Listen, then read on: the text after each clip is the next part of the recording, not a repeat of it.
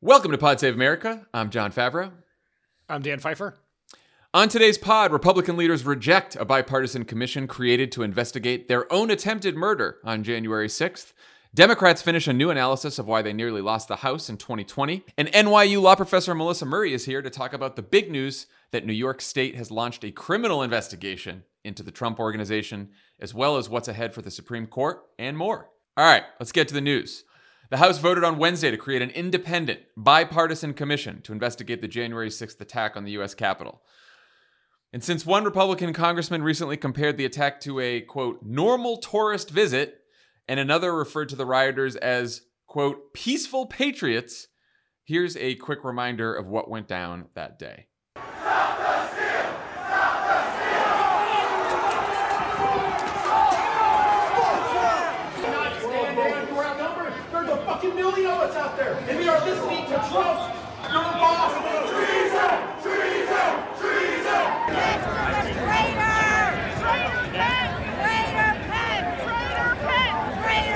Defend your Constitution! Defend your liberty!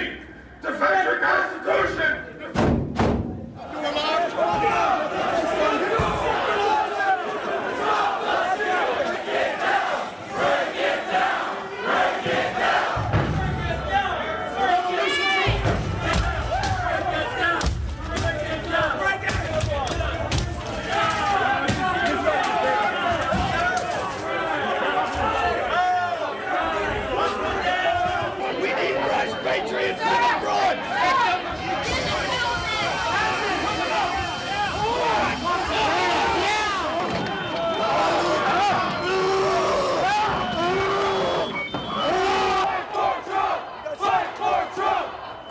Just a couple of peaceful patriots on a normal tourist visit, Dan. I would say that chanting treason while committing treason is pretty amazing. Yeah, that's really just hanging a lantern on your problems. Okay, so there are still a lot of questions that haven't been answered about a day that left 5 dead and 140 police officers injured. How organized was the attack? How did the rioters breach what should be one of the most secure buildings in the world? Why did it take the federal government so long to send help? How much responsibility does Donald Trump bear? What was he doing and saying while the attack went on? Who else was involved? After President Kennedy was assassinated, Congress set up the Warren Commission to investigate. They did the same thing after 9/11 with a commission made up of 10 members, 5 appointed by Democrats, 5 appointed by Republicans. That was the model for the 1-6 commission proposed by Democrat Benny Thompson and Republican John Katko that passed the House on Wednesday. Except this time, only 35 other Republicans voted for the commission. 175 voted against it, including House Minority Leader Kevin McCarthy. And now it heads to the Senate, where Minority Leader Mitch McConnell has already said he opposes the commission. Why, Dan? Why are so many Republicans against a bipartisan commission charged with investigating their own attempted assassination? 3 reasons, I think. 1, this is what Donald Trump wants. And they have latched themselves to Donald Trump no matter where that ship is going. What he says goes. Donald Trump says jump. Mitch McConnell and Kevin McCarthy say how high. He released a statement yesterday calling it a Democrat trap and telling everyone to vote against it. Or 2 days ago, I think, right before the vote. Who knows when his statements come out, when they arrive to us by Raven. We don't really know anymore. Is he talking about the 1-6 commission? Is he talking about Kirstie Alley? We don't know. It could be anything. That's a real thing that happened last night. People don't know. He put out a statement in defense of Kirstie Alley after Kirstie Alley was on, believe it or not, Tucker Carlson's streaming show on Fox Nation, which is also. I didn't know the context. Thank you for providing us the context of why he issued that statement. The Tucker Carlson show, but he does it in street clothes, as opposed to. I highly recommend. So like his bow tie is a little loose. No. He's got on he looks like he robbed a Brooks Brothers for casual wear. So. Anywho, the second reason, which is even more important than that, which is the idea that the election was stolen, the idea that they Republicans have to keep up the big lie is a critical predicate for the voter suppression laws they're trying to pass around the country.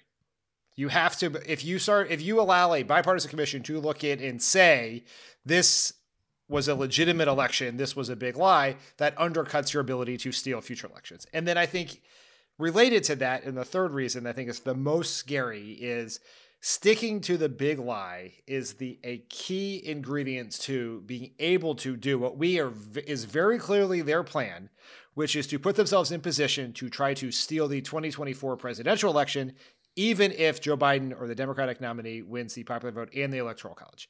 And so to admit that this was based on a lie, that the election was legitimate, is to undercut all of those things. So therefore, they do not want a commission, independent, bipartisan, with credibility, to undercut that very important part of their plan going forward.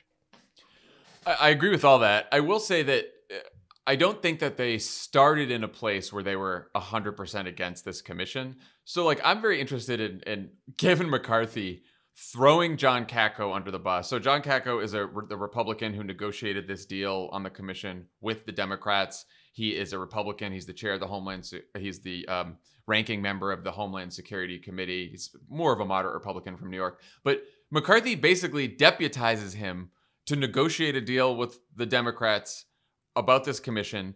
Kakko basically extracts all the concessions that McCarthy and the Republicans asked for from the Democrats. The way this commission is set up is just like the 9/11 commission. Republican members and Democratic members each appoint 5 members. The Democrats appoint the chair. The Republicans appoint the vice chair. But even though this committee has subpoena power, they can't even issue subpoenas unless the chair and the vice chair both agree. So the Republican appointed member and the Democratic appointed member, or a majority of members all agree, which means you need some Republican appointed members. So, like, Republicans got basically everything they asked for in this commission, and then McCarthy just decides to throw Kakko under the bus, which Kakko brought up during one of their private caucus meetings, apparently. Like, what changed, do you think? It's always important to remember the Occam's razor of analyzing McCarthy's actions is he is weak and stupid. Yeah. So it could have been both. Probably a combination of both. It's a combination. Let's not forget, McCarthy gave a big defense of Liz Cheney remaining in the leadership and helped ensure she remained in leadership 2 months before he tossed her overboard. They're operating on sort of shifting sands here in the Republican Party. And so I think McCarthy obviously does not really see around corners, but put Kakko in the position to do it, thought a commission was okay. It would be independent. They'd have some control. They'd get some concessions. And then became very clear that would be unacceptable in MAGA land. And he reversed and sort of cut the limb off behind Kakko. I will say, you mentioned that they're afraid of Trump. They're also afraid of right-wing media. Our pal Tucker Carlson, you were just talking about, said that Republican voters should know the name of every Republican congressman who voted for what he called a poisonous hoax. There's also something else here I think that's going on. You get people like Pat Toomey and Susan Collins and Mitt Romney, all of whom voted to impeach Trump. And now they're saying that they're still undecided on this commission, even though they voted to impeach Trump. And John Thune in the Senate, senator from South Dakota, sort of gave away the game the other day when he was asked about the commission. And he said, anything that gets us rehashing the 2020 election, I think, is a day lost on being able to draw contrast between us and the Democrats' very radical left-wing agenda.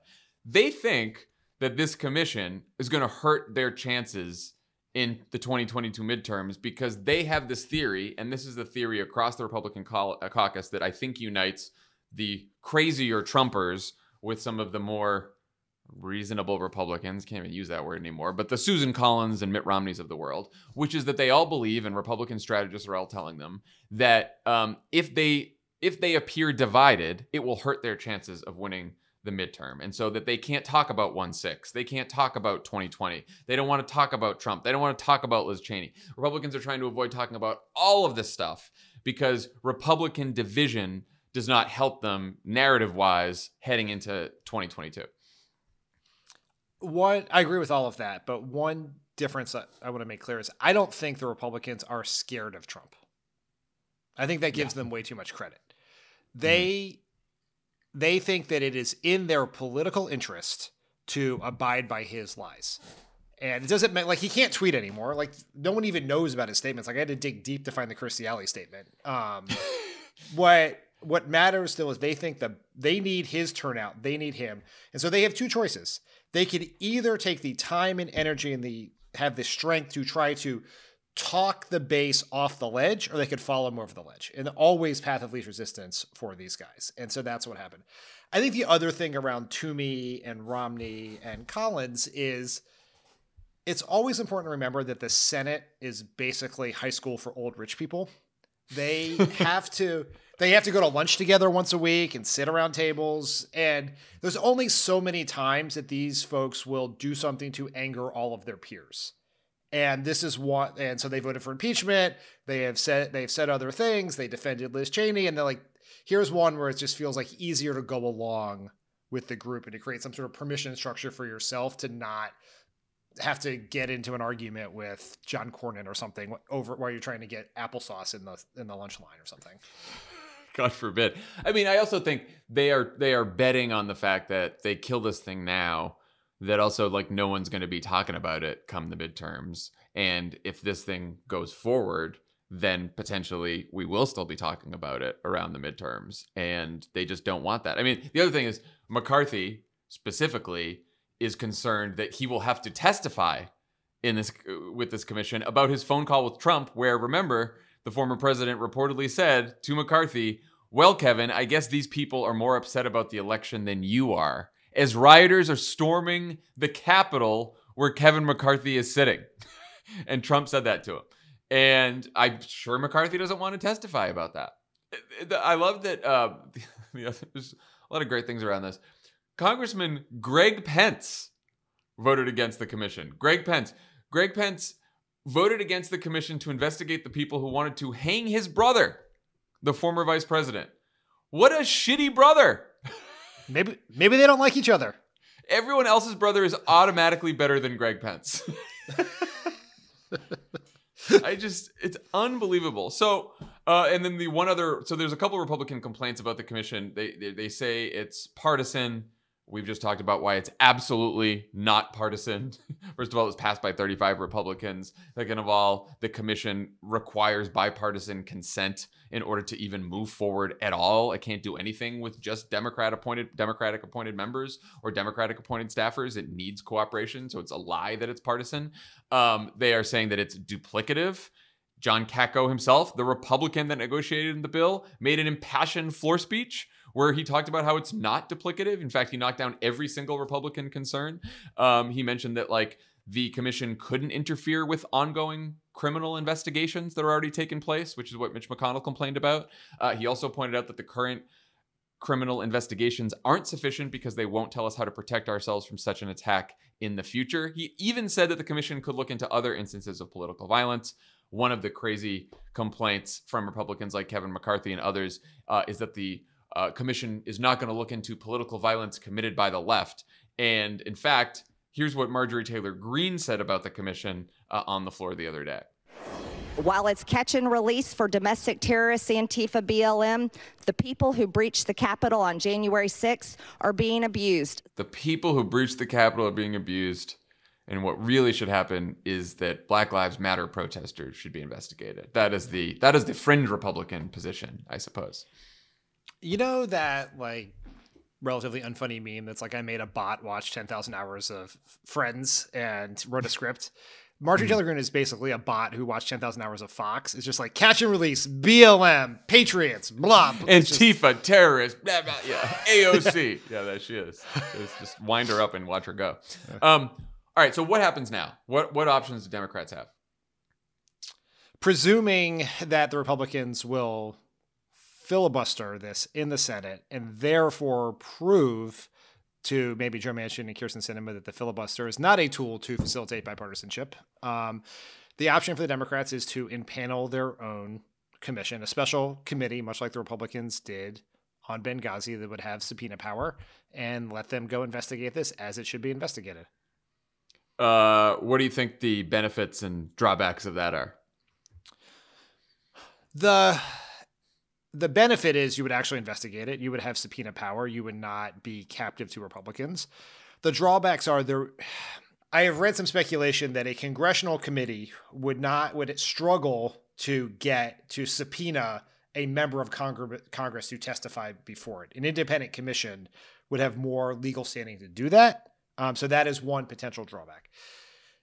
I think in the ideal view of Pelosi and Benny Thompson and the people who had this original plan was that this really would be like the 9/11 Commission, which was a very serious endeavor. It had buy-in from the Bush administration. Bush and Cheney testified before it they gave depositions for it. It released its findings in the summer of the year Bush was up for re-election. It was all serious people, but that was a different era and a different thing.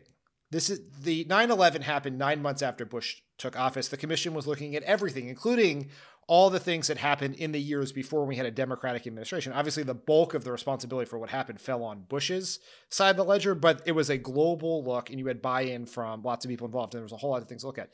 Here we have one lie pushed by one party, pushed by one president from that party. It does not need that sort of bipartisanship. The other thing that I think might be a miscalculation from the Democrats is you heard some people and some members say in some of these stories, if it's not bipartisan, you're not going to be able to convince the Trump base, Republican voters about the truth of the big lie and what really happened. But I think that is a naive conception. I think that ship has sailed, my friend. Right. Well, I mean, it's horse is out of the barn. Politics has changed a lot since then. That let's say Mitch McConnell and Kevin McCarthy got on board with this, and it is a joint report signed by the minority leader, Republican minority leader in the House, and you put it out. Those people have one iota of the credibility of Tucker Carlson, Sean Hannity, Dan Bongino with the base of the party. So it is spitting in the wind compared to what Fox News would do about this. So what we ultimately want to do is get to the bottom of what happened, because like the 9/11 Commission, the 9/11 Commission was what happened and how do we prevent it from happening again? There is a very real risk that just a few years from now, we could be in the very same situation. There will be another big lie push, another close election, another situation where you could see the very same thing happen. So how do you stop that from happening again? Both how do you push back against the spread of the big lie? And then how do you actually strengthen the Capitol and put in place the systems you need to ensure that a group of people can't storm the Capitol on a day like that? Yeah, I think that's a very important point, that this isn't backward looking, that this is very forward looking, the need for this commission, because you know that the Republicans are already saying like, oh, we don't want to relitigate the 2020 election, right? We don't want to look back. But this is, of course, about the future. The other big difference between a select committee set up by Pelosi and this commission, the 1/6 commission that's being debated right now, is the commission would have members appointed by Democratic and Republican members of Congress, but it couldn't include current Democratic or Republican members of Congress or any current elected official. If Pelosi creates a special committee, it's going to be all yahoos from Congress. Now, Democratic yahoos too. We like them.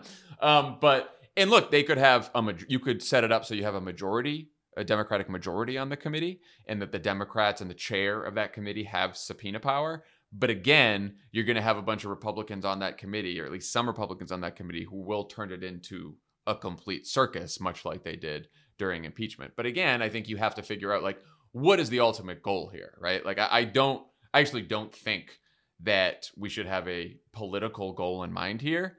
Not because I am like above that, but because I don't think you're going to change that many minds on this at this point. But I do think there is another goal of, like you said, just finding out what happened and getting answers to these questions, which I do think is incredibly important. Norman Ornstein talked to Greg Sargent at the Washington Post about some other options aside from Pelosi creating a special committee. He also said that Biden could create a commission, though that makes it a little too close to Biden if he does that.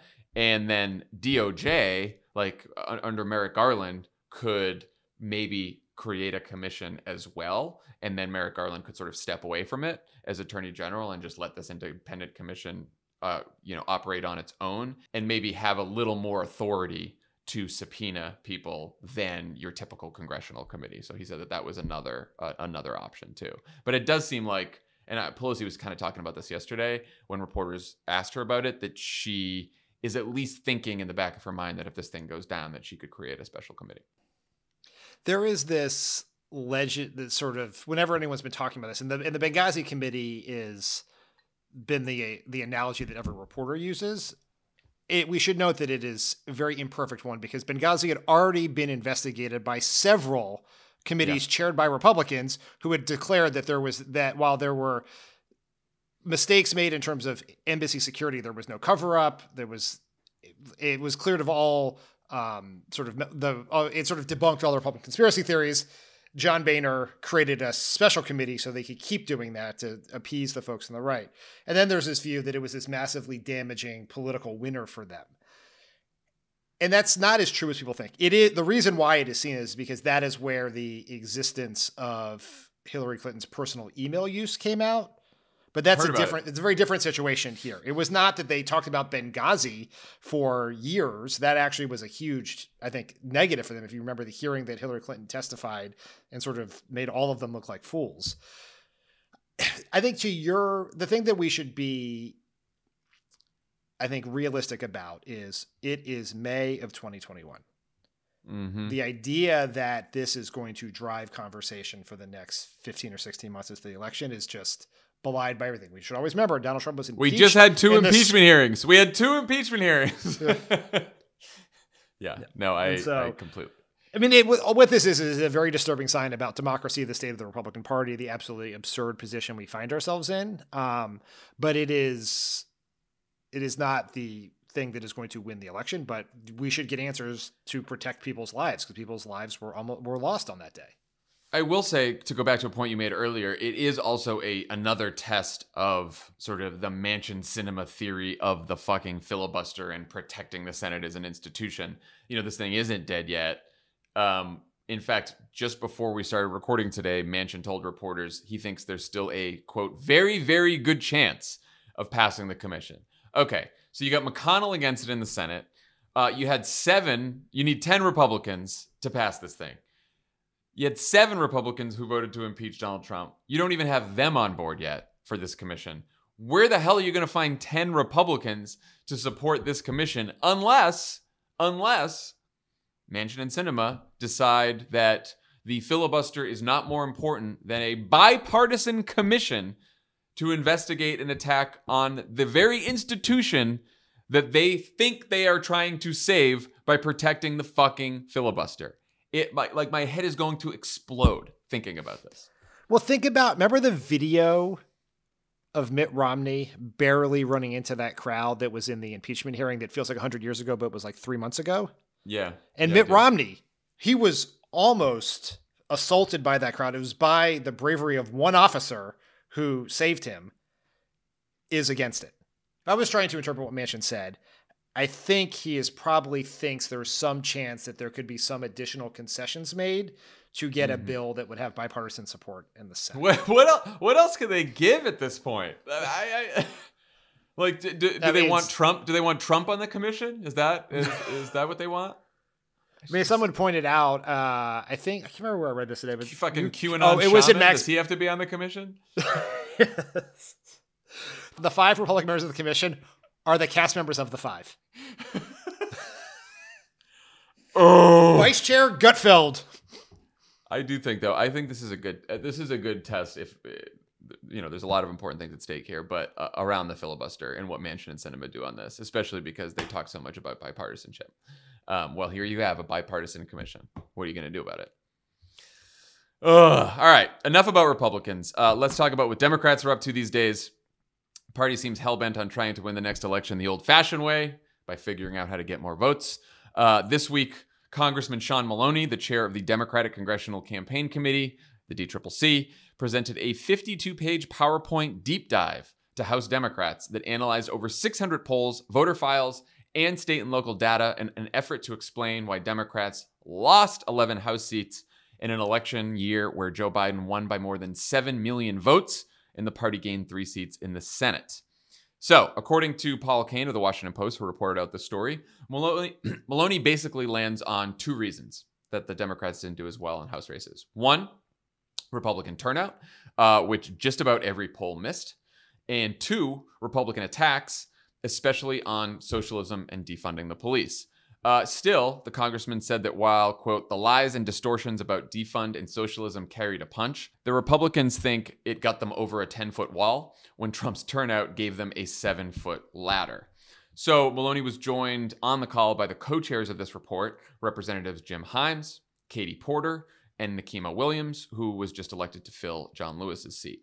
What's your reaction to this? Anything else interesting about this autopsy that I missed? Well, first, I think we should just give kudos to the House Democrats for doing this. Yeah. Oftentimes, parties do not want to face the uncomfortable questions about how they lost. And so this was a very good thing they did this. And I think the House Democrats have actually been very good about this. After the 2016 election, they actually did 2 autopsies. The DCCC did theirs. And then the members assigned Congressman Maloney, who was not yet the DCCC chair, to do an independent investigation. So you sort of were doing a belt and suspenders approach to see, because he would not have an interest as the DCCC member there to sort of paper over some of the mistakes. And I went back and read the reports about his 2017 autopsy. And he was very, what he was hypothesizing then based on the information he had has turned out to be quite true about shifts in electoral coalitions, about the Democratic challenges in rural areas, about some of our challenges with Black and Latino voters. And actually played a real role in the success we had in 2018. The other point I would say that Maloney brought up in his call, according to this report from Paul Kane, is that there was a over-indexing of old media, that they struggled really to reach Black and brown voters and voters in rural areas because they were relying too much on television advertising as opposed to digital. Singing your song, Dan. I know. Obviously, I honed in on the exact part that makes me seem right. I was going to bring this up later, but you were just jumping right on it. I appreciate that. Yes. I think, to be fair, in recent years, DCCC has been a little bit behind others in terms of moving away from television into digital. But one of the challenges here, and we've talked about this in other contexts, is so much of the money came in late. And when the money comes in late, one of the only things you can do is just go buy up the remaining television inventory, especially because Facebook turned off their ads at the end. And so your only option was TV. But there is a broader philosophical shift in the party about how we allocate resources. And it's not just pay to digital. It's also what goes to organizing, what is spent early on deep canvassing and organizing. But there's definitely the model did not work. And there's some other reasons there, which I think we should talk about, but the allocation of resources is a very important one that needs to be applied going forward. Yeah, I thought it was interesting. Maloney at one point said, I'd rather invest in the next Stacey Abrams, who's going to build a ground organization, than spend more money on television. Which obviously that's a popular thing to say, I'm sure. That's why if I were to get into stocks, I want to invest in the next Netflix, right? The next Apple. That would be cool. That's how I'm there. Yeah, you got to go through a lot of pets.com to get to that. Juiceros. Yes. All right, so what the hell did the Democrats do about the fact that our polling keeps missing surges in Republican turnout? Maloney said, quote, the Republican Party is betting the ranch that they can do Trump's toxicity without Trump's turnout. And I think that may end up being a terrible mistake. So I guess there's 2 different things at play here. One is what do we do about the fact that our polling keeps missing this surge in Republican turnout? And then the second is, what do we do about the fact that there keeps being a surge in Republican turnout? I think we'll just back up one step to talk about why the polling miss actually matters. And why it particularly matters for the DCCC. Because if the media polling being wrong ultimately does not matter at all. That's just for us. That's just for our own. All it means is that we either get our hopes crushed or we're pleasantly surprised. No one's making decisions based on. Although I will say some grassroots donors are they thought a whole bunch of Senate races were winnable because the polls said they were, and they clearly were not.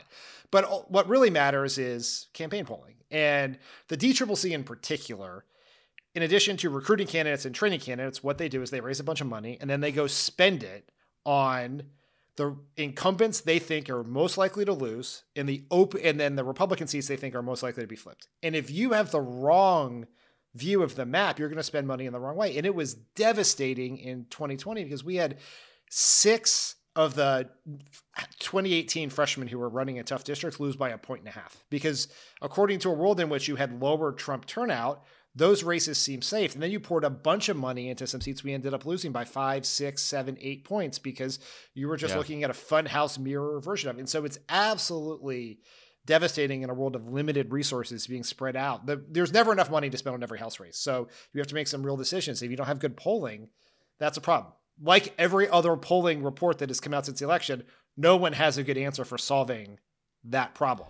I'll give you an example of this. I ended up speaking at a fundraiser for Abby Finkenauer, like the week before the election. And I remember thinking, and Pelosi, it was a Zoom fundraiser, and Pelosi spoke at it too. And I'm like, I was happy to do it because I love Abby, but I was like, why are we doing a fundraiser for Abby Finkenauer right now? Like, first of all, she's up by a lot. Why is Pelosi here? Like this. And it turns out, talked to her afterwards, after the election, like there was a late surge in polling. There was a late surge from her Republican candidate that they had completely missed. And the Finkenauer campaign was sort of begging for more resources from the DCCC and from the Democratic Party that they weren't getting because the polling had led them astray for so long and sort of missed this last minute surge, even though they felt on the ground that they were in a bit of trouble, which is just a real world example of how polling can actually not just like throw political consumers off, but like actual people who are running political campaigns. Not great. Yeah, it's not great. No, as they say. So I guess, that's the polling. I mean, the other big question here is like what Democrats do about Republicans calling us left-wing socialists who want to defund the police. Since, this report shows, like many others, that clearly had some kind of effect, though we don't exactly know what and where and with who. Dave Weigel and Griff Witt had a story in the Washington Post last week about how rising crime rates in cities are posing a political challenge for Democrats, with Democrats who have progressive criminal justice reform agendas. So then on Tuesday, two of those Democrats won some pretty big political victories in Pennsylvania.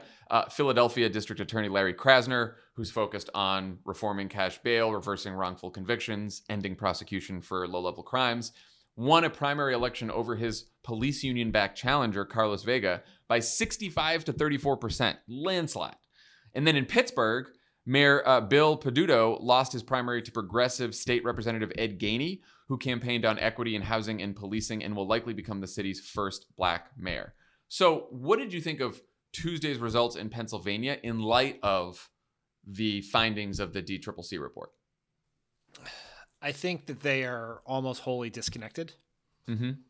I think it would have sent a very disturbing message to the party if Larry Krasner had lost. Because here he was sort of there's a documentary about him. He's sort of the poster child of a progressive prosecutor who comes in running on a criminal justice reform platform and then puts in place real change really quickly. And if he had lost a Democratic primary, that would have sent a message that I think would have sort of paused or slowed or even stopped the momentum among Democratic politicians for this very important criminal justice reform agenda. But what is happening in Democratic primaries or overwhelmingly Democratic cities doesn't tell us very much about what happens in purple districts, how it's being seen by independent voters or the voter or the gap between people in these House districts who voted for Biden and the ones who voted for House Democrats. Because that, like, the House Democrats underperformed Biden in most places by a couple of points. In many cases, that was the difference. And so how do they view these things? And so I think it's a very positive for the actual and incredibly important goal of putting in place criminal justice reform legislation at the state and local level. Those victories are very important. And I think it sort of will pause a growing narrative that will be completely upended depending on what happens in the New York mayoral primary in June. If Eric Adams, who is the most conservative of on these criminal justice reform issues, if he were to win that primary, that would, I think, sort of bring us right back to where we were before Tuesday. But I don't think it should give us a lot of indication of how these messages will play in November in Virginia or November 2022. Yeah, I mean, to me, the Tuesday results sort of speak to the ongoing march of polarization in politics. Like, just as, Republicans in red areas are getting more conservative, Democrats in big blue cities are getting more liberal. And so when there is a primary in a big city, then there's a really good chance that the more progressive candidate can win that primary for the same polarization reasons that we're seeing, Republicans in red areas vote for more Trumpy candidates. Now, so before we move on from the DCCC report, like, what do you take away from it in terms of like what the party should do? Both in terms of like, we got this polling challenge, we got this Republican turnout challenge, and we got this challenge of Republicans, you know, using sort of defund attacks, socialism attacks, and often lying about those attacks as well. Before we do that, I just want to make one point just so people understand the tremendous structural disadvantage that Democrats have. Mm-hmm. We're having, like, there's an autopsy and we're talking about it. We lost 11 seats. House Democratic candidates won 4.7 million more votes than Republican House candidates. Yeah. They won the House popular vote by 3.1 points and we lost 11 seats. That is just as Joe Biden won 7 million, the popular vote by 7 million votes, and barely won a small handful of seats that gave him a sizable electoral college margin. Like that, Democrats are operating at such a structural disadvantage. That structural disadvantage is likely to get worse with the post-census maps being redrawn and new seats in from the democracy haters in the Texas legislature and Florida and elsewhere. So we should just recognize that Democrats keep winning more votes and keep losing. And that is a problem that we have to address. Well, but how do we address that problem? We have to win elections in this fucked up system. Yes. Yes. I just want to. I just think we can never lose. We can never. No, lose I know. Sight of, it's like, how many times can we complain about the fucked up system in which we operate, which we are structural disadvantage as a party, because the only way out of it is to win an election. Or yes, we have to win elections. It also would help if we would pass the incredibly important political reform bill, which would ban partisan gerrymandering and at least level the playing field some. That would help. Joe Manchin, Kristen Sinema, whoever else. The thing that I think back to doing Campaign Experts React, the YouTube series I did during the 2020 election, looking at all the smash hit. Well, smash hit. Talk to Elijah. Canceled. What? That's cancel culture. Yes. I can't believe you've been canceled by Elijah. We're gonna talk about that. Yeah, no one we'll never know what happened at the end. It's a series that ended before its time. Given a show to Tucker or Jesse Waters or something. That's right. I'm negotiating with the Fox Nation streaming service right now. But one of the things that was interesting was we would look at all these ads from Trump. And they were all over the map about Biden. Like he's in the pocket of China and he has cognitive decline and corrupt and Hunter and all of this. And then that was how it was sort of all summer. And then it sort of stabilized at the end. And then when we look at the Trump ads and the ads about Senate Democrats and House Democrats, they were pretty much the same. Mm-hmm. Radical socialist police haters. For a totally fucked up party run by a moron, run by a campaign staffed by grifting morons, there was incredible unanimity in the Republican message about Democrats. It failed against Biden because he was so well known. Biden was so well known that message did not stick to him as it did to others. But for these relatively unknown House and Senate candidates, it mattered a lot. And Democrats, in part because of poor polling, were running ads about tying candidates to Trump, who turned out to be a lot more popular in your district than they thought, or were running ads about COVID, which we thought was everyone's number one issue by far, when it turns out it wasn't for a segment of the population. And so there are two things we have to do here. One is we need our version for Republicans of radical socialist police defunders. What is our brand that we are going to use that is going to be in every ad, in every tweet? That's what we will say Republicans, what our listeners will use on social media. Like, I don't know. Maybe radical Capitol storming police haters. Well, I think there is a debate in the party. That's not it. But yeah. Yes. But there is a debate in the party about this, whether it is you're tying them to Marjorie Taylor Greene and sort of Trump and extremism, or tax cuts for the rich and all the rest. Yeah. Yes. There are a lot more research has been on this. I led myself to the latter because I think we have room for growth with working class Trump voters who disagree with basically everything that the Republican Party is for these days. But that is what you have to figure it out. And then everyone's got to say it. And it's got to be in our paid advertising, it's got to be in our earned media, it's got to be in our social. And I think that is the number one priority. We have to also think through what our better responses are to defund the police. And I think a lot of people thought that they were missing the conversation by focusing on those issues. And I think in hindsight, they were much more powerful. Now, I want to sort of separate ourselves from the great New York Times debate of December 2020, when everyone would just call Ask Ed Herden and tell them their points of like Connor Lamb, AOC, and all of that. But it is always have your debates in the pages of the New York Times. They're always more productive that way. Yes. Moves a lot of people. It's easier just to do that than text each other. But like defund police attacks and social attacks are not the only reason we lost, but they were clearly, and I think this is the point Congressman Maloney was making, is they are more effective than I think we thought at the time. So we have to go back and think about how we're going to deal with them going forward, because they're not going to stop. Well, you made an interesting point, is that they didn't stick to Biden because he's well known. You know, a lot of people have pointed out that one of the things that helped Biden with his sort of moderate image is he's an older white guy, right, running, who's had a long moderate record. But, you know, we should point out that there was a lot of moderate white guys running in these House races who didn't win and who these attacks did stick to. And I do think, like, you know, investing more and making in a lot of bio spots for some of these candidates and making sure they're more well known, right? Like, if we had known that there would be a more, you know, Republican surge in turnout, perhaps some resources would be dedicated more to sort of propping up some of these members and making sure that people know who they are, what their stances are, where they come from, what their values are, than just sort of attacking your opponent. Because I do think that people knowing Joe Biden and knowing who he is and what he stands for really did help him weather some of the horrible attacks that were leveled against him in the 2020 race. And for some of these House members, either they were freshmen or they were challengers, and people in their districts just didn't know them and weren't familiar with them. So that when you attack them and you spread a bunch of lies and conspiracies about them and you distort their record, it's easier to stick. Our friend J.D. Schulten, who ran against Steve King, his political organization just did a poll of rural voters, and they found nearly half of rural Democrats don't know they're getting stimulus checks. They don't know about the American Rescue Plan. And that speaks to the information gap, particularly in rural areas where you're getting, in more Republican areas where there's more Fox News on the air, there's more conservative local media, it's maybe a place where there's Sinclair.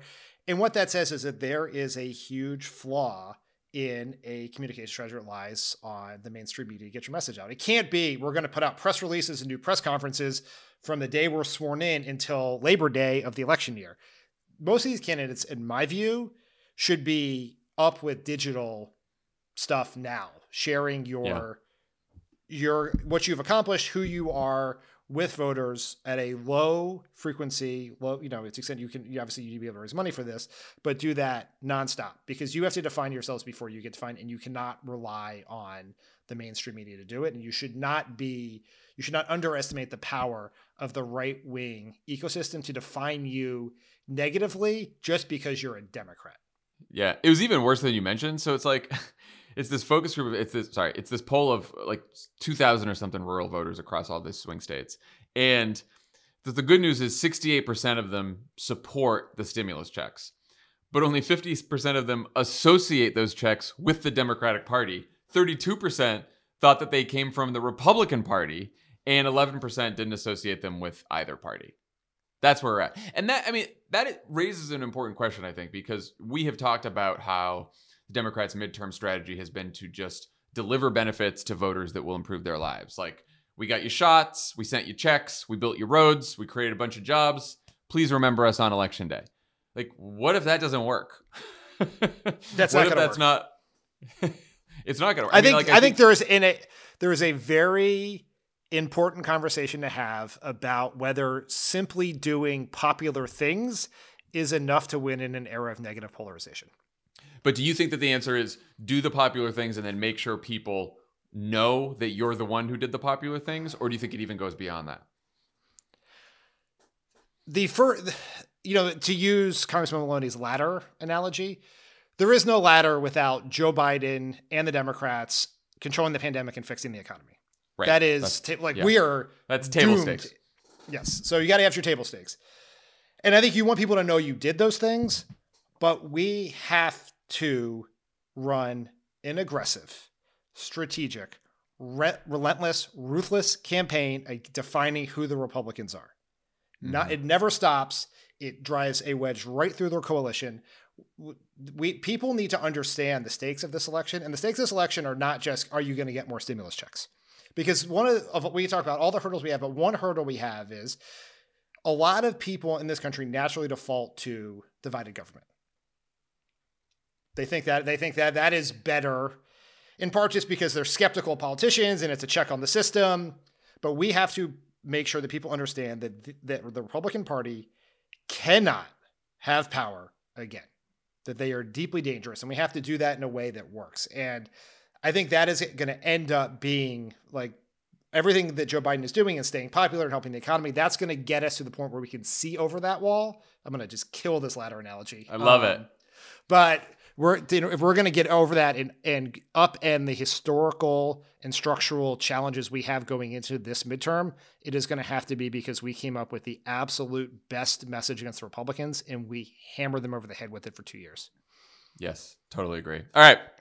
When we come back, I'll talk to law professor Melissa Murray about the new criminal investigation of Donald Trump and what's ahead for the Supreme Court. So late Tuesday night, the Office of New York Attorney General Letitia James released a statement that read, "We have informed the Trump Organization that our investigation into the organization is no longer purely civil in nature. We are now actively investigating the Trump Organization in a criminal capacity, along with the Manhattan DA. We have no additional comment." Joining us to hopefully provide some additional comment on this and other legal issues in the news, NYU professor of law and co-host of the excellent Strict Scrutiny podcast, Melissa Murray. Melissa, welcome to Pod Save America.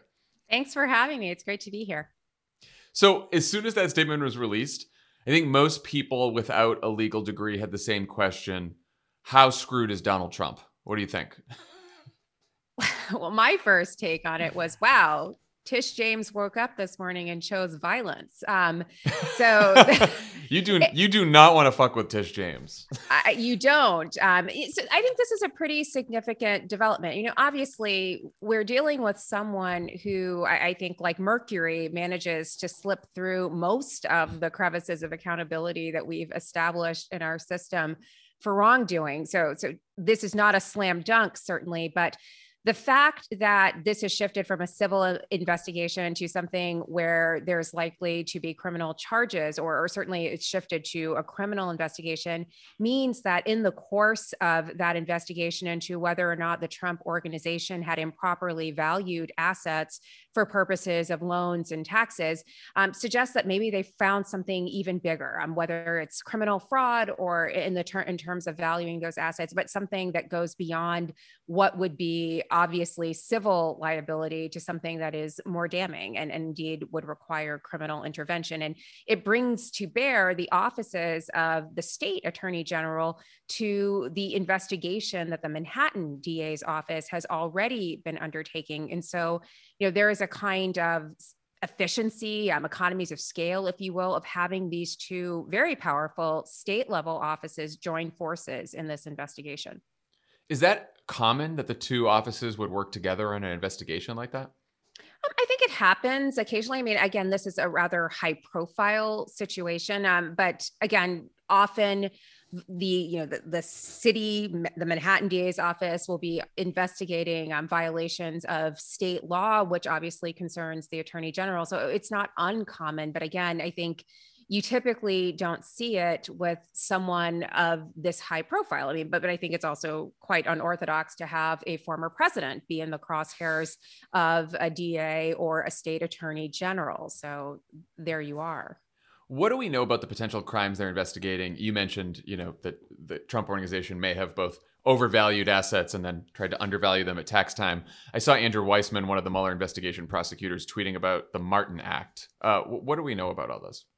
So we actually don't know a lot about what the scope of the investigation is or what potential violations of law they've identified. They've been pretty close-lipped, other than saying that they've shifted from a civil posture to a criminal posture. So, Andrew, who is my terrific colleague at NYU, was speculating, given the work that he has done with the Mueller investigation, what he knows of the Trump Organization. But the truth of the matter is we don't really have a lot of information. And I think we are unlikely to have a lot of information until this becomes, more fully developed.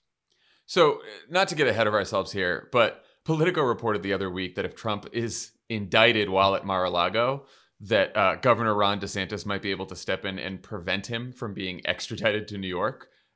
Is that true? So Florida's extradition statute provides for the governor to intervene to limit the scope of an extradition, and perhaps there is speculation that Ron DeSantis might be exercised to do so for President Trump. And I don't know that that's really the big issue. I mean, President Trump has said that he's planning to move on from Mar-a-Lago, as one does when one is finished with the summer and moves to one's other estates. So it's likely that he will be going to Bedminster in New Jersey. And I think, New Jersey doesn't have the same provision in its extradition statute. And I think it's unlikely that New Jersey Governor Phil Murphy would be willing to provide the same kind of shelter. So I just don't think that that's really an issue going forward. And certainly it would yield, I think, a lot of outcry from individuals if Ron DeSantis was seen to be sheltering someone from the rule of law. But, again, this is where we are. Florida becomes a safe haven for criminals everywhere. Before we move on to more consequential topics, I got to ask what you think about the investigations into two of Trump's pals, Matt Gaetz and Rudy Giuliani. We got a guilty plea and a promise of full cooperation from Gaetz's buddy Joel Greenberg this week. And we saw the feds raid Giuliani's apartment and office a few weeks ago. I mean, I've said this before, but, maybe MAGA isn't making America great again, but making attorneys get attorneys. I don't know what else to say. It's, to be very clear for your listeners, Representative Gaetz and former Mayor Giuliani have not been charged with anything. And if they are charged criminally going forward, they are innocent until proven guilty. So just to get those caveats out of the way.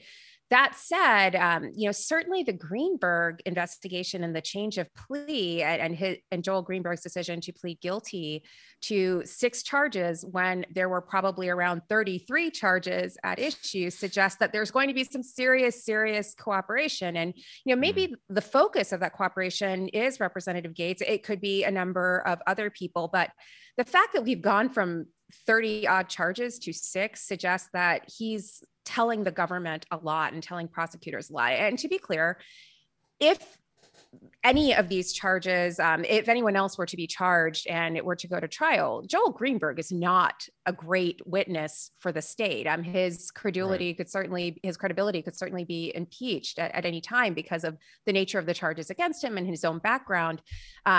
So I think what's really important here is the information that he gives up to prosecutors, if it can be corroborated with receipts of all types, whether it's Venmo or bank statements or other people who can corroborate the things that he's telling the prosecutors, that will certainly be significant. But again, it cannot have been a good day in Matt Gaetz's household on Monday when Joel Greenberg pled guilty.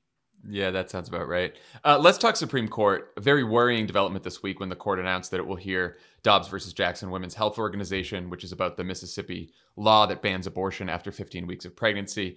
This is seen as a case that could give the court's conservative majority its first big chance to go after Roe, in which the court ruled that the Constitution protects the right to an abortion before viability. Can you walk us through why they might rule differently here and what their reasoning could be? Sure. So, I think all of the individuals who have been up in arms about this and saying, this is the end of Roe, they're not being hyperbolic. I mean, this certainly could be the case that results in the overruling of Roe versus Wade. Certainly the way the question presented when the court decided to grant cert in this case makes clear that they are broadly looking at the full scope of their extant abortion jurisprudence, not some sort of very minor tinkering question. The question is whether all restrictions on pre-viability abortions are unconstitutional. And that certainly puts Roe squarely in the crosshairs.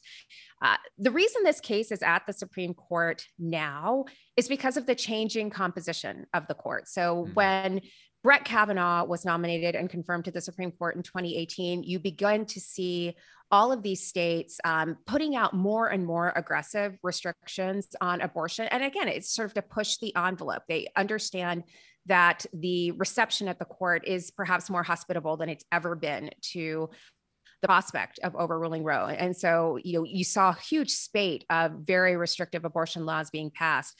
When Justice Ginsburg passed away in September 2020 and Amy Coney Barrett was very quickly slotted into her seat, again, more and more appetite for this fomenting, because the court has gone from a 5-4 conservative majority to what is actually a 6-3 conservative super majority. And with that conservative super majority, what you also have is a diminution of the Chief Justice's authority to limit what the court can do and what that conservative majority can do. So last term in June Medical Services, the Chief Justice, who was no fan of abortion and made that very clear in 2016 in Whole Women's Health, where the court struck down a Texas admitting privileges law, he was in the dissent.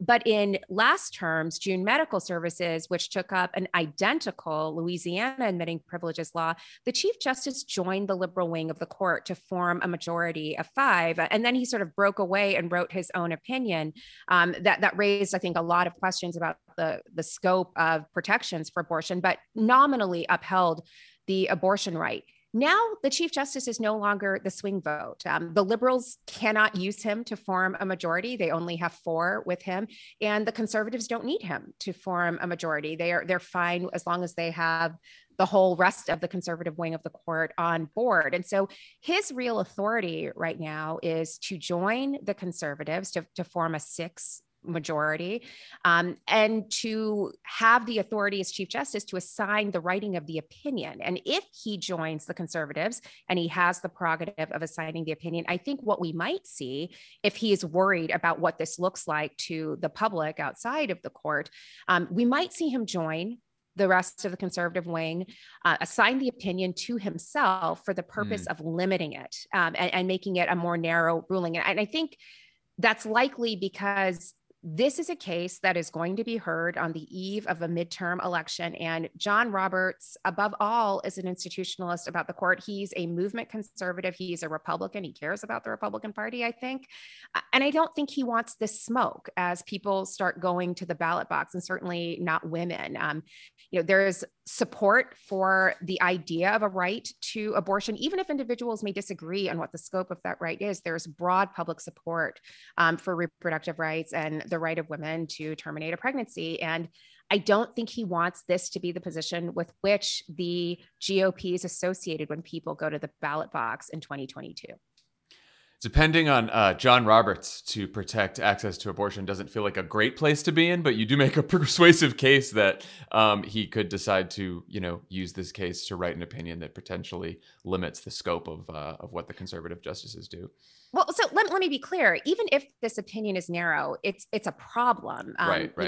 You can do what's been done over the last 20 years to just continue to constrain and constrict abortion access through more and more restrictive laws, to the point where the right is really just a right in name only, and women aren't able to access it. And I think that would certainly be the case. And a narrower opinion that perhaps upholds the Mississippi law just sends the lower federal courts into disarray, trying to determine whether bans on abortion at 6 weeks or 10 weeks or 12 weeks are constitutional. Yeah. So it's just a mess going forward. And more importantly, there are other abortion cases coming down the pike. Just a couple of weeks ago, the Sixth Circuit upheld an Ohio law that prohibits abortion when it is done for purposes of race selection, sex selection, or because of the diagnosis of some sort of disability or fetal anomaly. And that actually created a circuit split. This Mississippi case, there was no circuit split. So the conditions under which the court might have taken it were perhaps a little more shaky. But with a circuit split on this trait selection abortion law, I think what you might have is the Chief Justice limiting this particular case before the midterm elections. And then after the midterm elections, then you have one of these trait selection challenges, perhaps, that really does allow the court another opportunity to finally deliver the death blow to Roe. So yesterday, President Biden's Supreme Court Reform Commission met. We both know some of the fantastic legal minds working on that. Not everyone is hopeful about the outcome. Brian Fallon of Demand Justice said the other day that it's doomed from the start. Do you agree? And what's an ideal outcome in your mind? So I think people say that it's doomed from the start because a commission of 30 odd people it's hard to get a consensus on anything. And I think that's probably right. Yeah. It's a rather large and unwieldy body for coming up with sort of concrete solutions. What would be a win in my mind? I've said this before. I think I've said it again, but I think most Americans, certainly progressive Americans, may not really have an inclination or an inkling about how important the work of the Supreme Court is in cementing an administration's domestic agenda. Like, you can get things passed through Congress. You can have the Senate and get your domestic agenda put forth, but the Supreme Court is where a lot of those legislative wins, executive orders go to die. And I think we have to do a better job as progressives of really making clear what the stakes are at the court and how the court, even though it is not a political body per se, how it interacts with politics, whether it's through the Senate, where they are charged with confirming judges to the court and the lower federal courts, or just in terms of the domestic legislative agenda that often is appealed to the court and the courts. And so I hope, if nothing else, the fact that this has been surfaced and elevated to the point of a presidential commission gives individuals a sense of how high the stakes are for access to the courts and indeed the composition of the courts. Any thoughts on whether Breyer retire billboards are the most effective way to get the court's oldest justice to step down? Yeah, I mean, probably not. He's been very clear. I saw him speak on this a couple of years ago, and one, it's very clear he loves his job.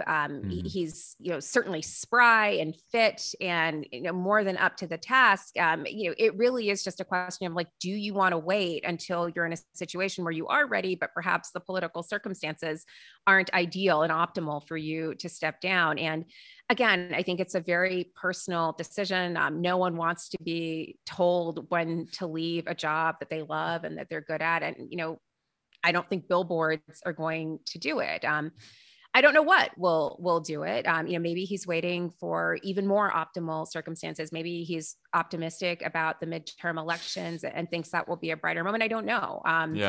But yeah, I'm not sure bullying him into it is the way to go. Yeah, so. I don't think so either. Last question on a law that South Carolina Republican Governor Henry McMaster signed into law this week that will force people on death row to choose between the electric chair or a firing squad. Just horrific. Do you think a law like that holds up in court? And what are your broader thoughts on the current state of the legal challenges to the death penalty that are popping up all over the country? So, it's interesting how the death penalty often intersects with the discussion of abortion. I think, for a long time, those who have been pro-choice have noted the incongruity of being both pro-life and also pro-death penalty. But I actually think now it's really beginning to get a little bit of traction. And maybe part of that is COVID, where you saw a lot of these states that passed restrictive abortion laws because of COVID, arguing that, they were pro-life, but then, refusing to lock down or refusing to be more forthright about mask mandates. So I actually think there's this really interesting moment where people are really pressing this idea, like, if you say you are pro-life, are you pro-life for the whole life, or is this pro-life ethos more itinerant and selective and focused solely on what happens in utero? The South Carolina law is, to my mind, wild. South Carolina will be one of 3 states, or I think there are only 3 other states that actually permit death by firing squad. And I think there have only been a handful of executions in the last century in the United States by firing squad, and they've all been in Utah. So, I think the sort of idiosyncratic nature of a firing squad execution may be, evidence or corroboration for a challenge going to the Supreme Court that this is not a safe or effective type of method to be used for execution. And the fact that so many other states have switched to other forms of execution, whether it's lethal injection, which is believed to be more humane, may make this stand out as an outlier that perhaps supports a challenge at the court. Again, the composition of this Supreme Court may not necessarily be amenable to taking up a challenge like that. But I mean, the fact that we're going to firing squads feels a little regressive in 2021, regardless of how you feel about the death penalty. Yeah, just a bit. Professor Melissa Murray, thank you so much for joining us. Everyone check out Strict Scrutiny. Fantastic podcast with you and Kate Shaw and Leah Littman. Thank you so much, and come back anytime. Thanks for having me. Thanks to Professor Murray for joining us today. Appreciate it. And everyone have a great weekend, and we'll talk to you next week. Bye, everyone.